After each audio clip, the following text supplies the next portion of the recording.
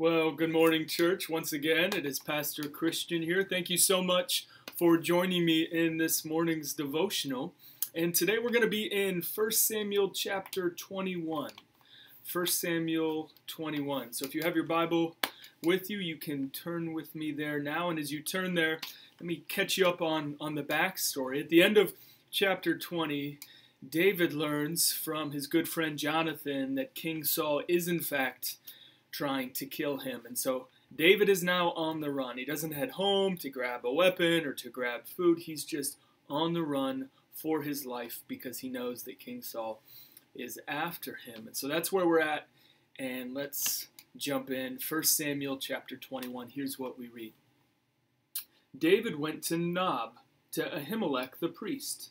Ahimelech trembled when he met him and asked, "Why are you alone? Why is no one with you?" So David hightails it to a city called Nob, which is right outside of Jerusalem. It's a priestly city, and this is where the tabernacle was located at this time. So David approaches the high priest, who was Ahimelech. Let's continue reading. David answered Ahimelech the priest, "The king sent me on a mission and said to me, 'No one is to know anything about the mission I am sending you on. As for my men, I have told them to meet me at a certain place. Now then, what do you have on hand? Give me 5 loaves of bread, or whatever you can find." So David lies. And he says, "Oh, I'm on a mission with my men, but yeah, we don't have any food. Can you help us out?" But the priest answered David, "I don't have any ordinary bread on hand.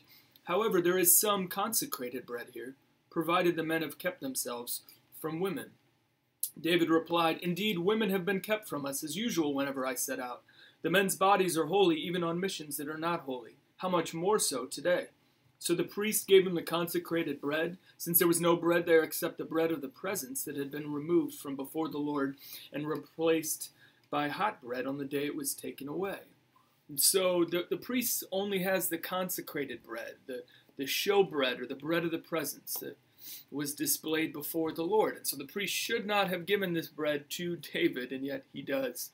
And David eats it. Now, we could have a whole nother devotional centered around the question, should David have eaten the consecrated bread or not? But we don't have time today, and so we're just going to keep it moving. All right. Verse 7. Now one of Saul's servants was there that day, detained before the Lord. He was Doeg the Edomite, Saul's chief shepherd. David asked Ahimelech, "Don't you have a spear or a sword here?" "I haven't brought my sword or any other weapon because the king's mission was urgent." So David says, here I am on this mission for this king, this top secret mission, but oh yeah, I don't have a weapon. Kind of dubious, but let's keep reading. The priest replied, "The sword of Goliath the Philistine, whom you killed in the valley of Elah, is here. It is wrapped in a cloth behind the ephod. If you want it, take it. There is no sword here but that one." David said, "There is no one like it. Give it to me."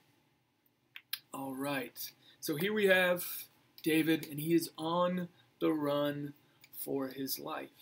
He's scared, he's anxious, probably feeling lonely, and ultimately just terrified because he knows that his life is on the line. And then it just happens that David stumbles upon the very sword that was used by Goliath when David took down Goliath. I mean, we could call this a coincidence, and some might, but I don't think that's what's going on at all here. You see, I think David runs into the sword of Goliath at this very moment because God wanted to communicate something really important to David in this moment. God was communicating to David by giving him this sword that, look, Dave, when you fought this giant Goliath, you were in way over your head. And you were overwhelmed, and your life was on the line. And yet, you received victory. And yet, through my strength and by my help, you were able to come through. And so, God was saying to David in this moment, look, Dave, in the same way that I was faithful to you against this deadly giant, against Goliath, I'm going to continue to be faithful to you moving forward. What a gift from the Lord, right? When David was at the height of his anxiety and fear, this reminder of all that God had brought him through thus far. Church, what we need to understand today is that God uses the spiritual battles of our past to help us fight in the present. Our past victories need to become our present weapons. So let me explain how this works. If you have a little bit of time later today, you got some free space in your day, I would recommend getting out a piece of paper. And on that piece of paper, I would create a timeline. Create a line going all the way across it.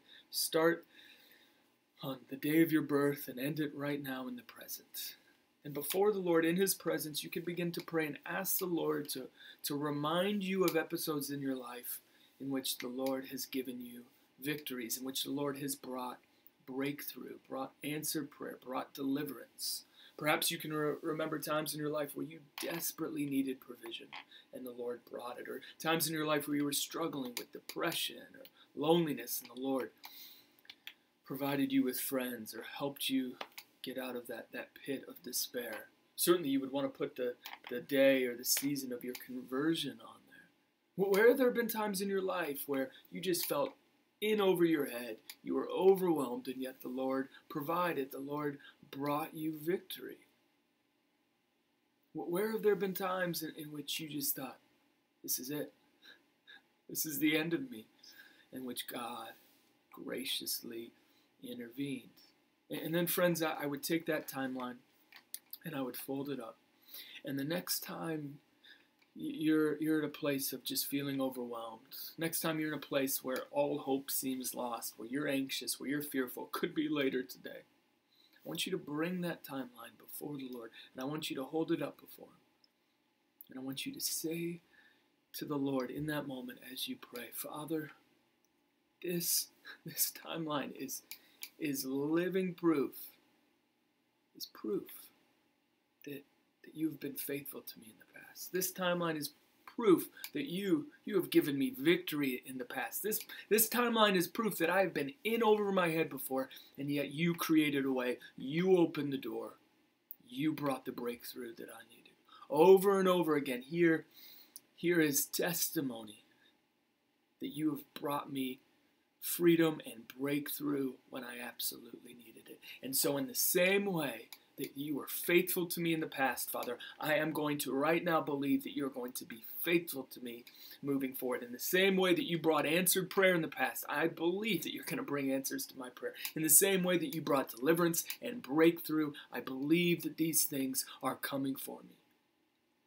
Friends, our past victories have to become our present weapons. God has brought you through treacherous waters in the past, in part that you might use those past experiences to fight your battles now.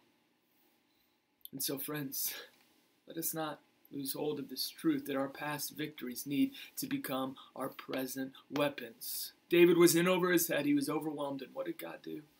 He brought the sword of Goliath.